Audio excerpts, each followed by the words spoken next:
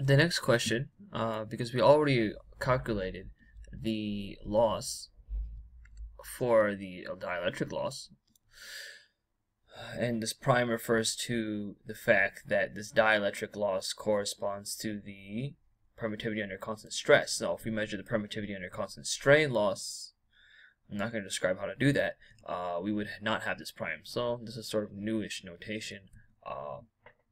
Sort of look in the literature. People are going to be reporting this value. Therefore, it's important to know. And so there's different ways and different ways to account for losses and to measure it in piezoelectric materials. Essentially, your piezoelectric material to an impedance analyzer, it looks like this. This is what the equivalent circuit looks like. You have a capacitor here, which is corresponding to your piezoelectric permittivity under constant strain, not this, constant strain, and you have your capacitor here, which is going to relate how your D coefficient and your compliance coefficient add to the energy, the elastic energy within applied electric field, and this inductor is representing that mass. So this capacitance and this mass lead to the resonance frequency, this capacitor and this inductance, and this resistor here is accounting for losses. So if you go in your impedance analyzer and you fit an equivalent circuit to your piezoelectric material of this type, you go in and you fit of this type, I already described it, then you can use the L, C, and R values obtained. L1, complete from this side, you can use all of that to then determine the quality factor, and this is the IEEE standard of measuring the quality factor. But this is not the most accurate, or it's perhaps not the best way to measure these material properties. So there are also other methods to measure the material property as well, and we also we'll focus on those methods as well. But realize that this exists, and this is a completely fine way to determine your quality factor. But realize because of the way you're measuring it, it may not be the most accurate, relevant for maybe a practical application, or if you are measuring it in a different way, if that makes any sense. Namely, in my research, I don't focus on this. I'll leave it at that. So, and the other way to determine losses from an impedance response is using a 3 dB bandwidth. So, as we mentioned earlier, that the tangent delta is determined from the off-resonance measurement. However, the quality factor is the mechanical quality factor, which is the factor relating to the mechanical losses occurring in the material. It is determined through a resonance measurement, which you use the resonance or anti-resonance measurement.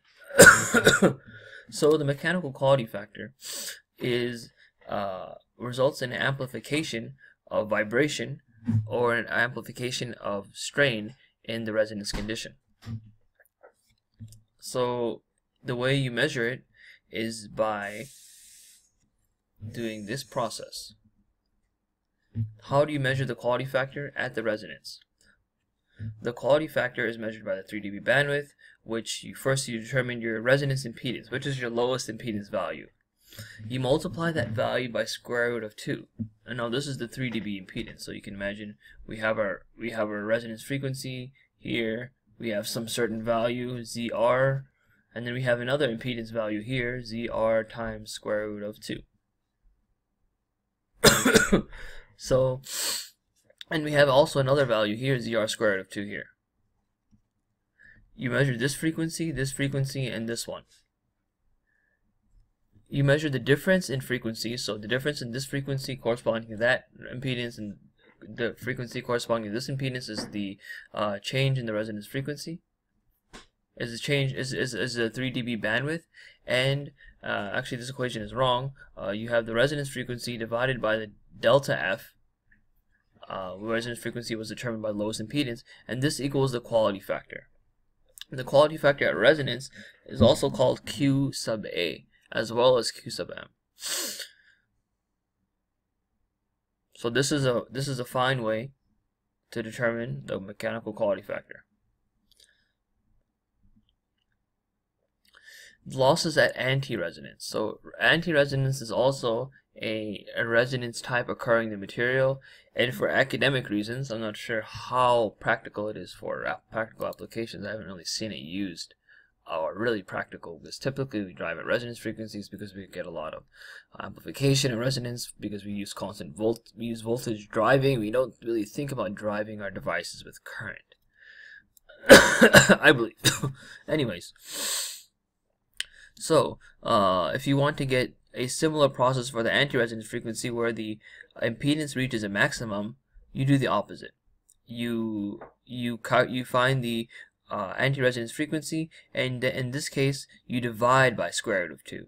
So here we have a bandwidth, here we have a bandwidth. You divide by square root of 2, and by doing this, this is backward again. You can find the quality factor at antiresonance, which is QB. So what is QA and QB, and which one do I need to use for my measurements, and which one do I need to use for my simulations? So we can call A and B A-type resonance, which is our typical resonance behavior, and B as B-type resonance. So this is A-type resonance, this is B-type resonance. Maximum impedance and minimum impedance. So it gives you two quality factors. For the K31 mode,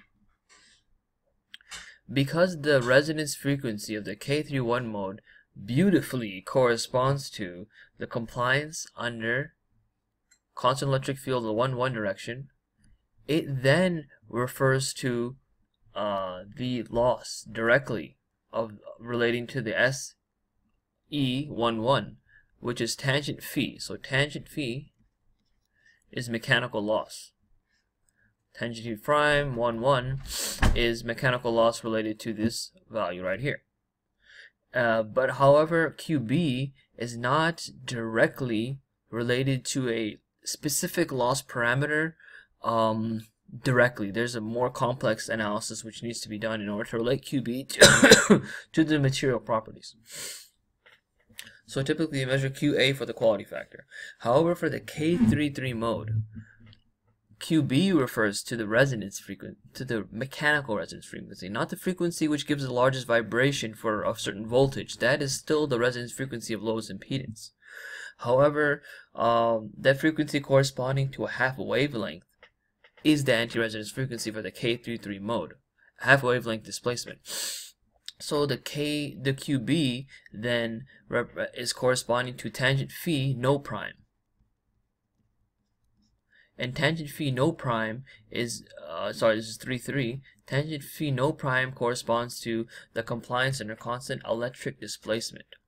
And in this case, for the K33 mode, QA, in terms of material properties, meaning in terms of relationships with material properties such as the compliance and the permittivity, it has a more complicated relationship. So typically for reporting, you can mention which way you used, what frequency you used to measure. Did you measure at the quality factor? It's typical to measure the quality factor at resonance, meaning the lowest impedance point for reporting in. I believe in reporting in literature, you can also use the IEEE method again. But the nice thing to measure the quality factor at the resonance frequency is because it's most accurate at that point. Because the material properties depend on how you're measuring them. And if you're measuring with a constant voltage, you're getting a large vibration at the resonance frequency itself, but as you are moving far away from the resonance frequency, you're getting a lower vibration. And that equivalent circuit that you fit using your impedance analyzer fitted according to that varying vibration behavior. And I'm talking too much, but essentially you can use the resonance frequency minimum impedance to report the quality factor in the literature. I think that would be a good solution, and just mention how you did it. So there's a previous researcher here at Penn State, and he, Dr. Yuan Zhang, had an extremely detailed analysis of loss parameters and their relationship with quality factors, and it's a very detailed analysis, and it's a great if you are more interested in this. If you're not so interested in it, it's going to be a very difficult read because a lot of equations. Anyways, so the K31 is the easiest mode to analyze, and that's why we typically analyze it. So as I mentioned, Q area, QB, for standard research, they give QM, measured however they wanted to measure it, using IEEE standard or using the other method, which is a 3 dB bandwidth.